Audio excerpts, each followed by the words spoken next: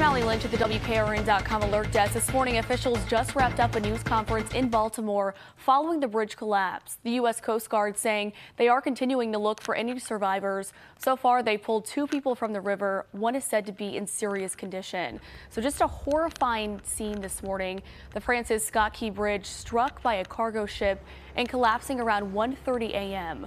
Right now, that search continues for at least 7 people after several vehicles fell into the chilly waters. Dramatic video shows the moment the bridge appears to snap and then tumble into the river after the vessel collides with one of its supporting structures. The Coast Guard's primary mission right now is search and rescue, looking for any survivors in the water.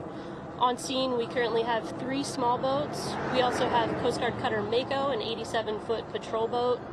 We have a helicopter from Air Station Atlantic City, and we're working with numerous federal, state, and local partners on scene on these search and rescue efforts. So officials say there were workers on the bridge at the time of its collapse. Police also tell us there was no evidence that the ship collision into the bridge was intentional.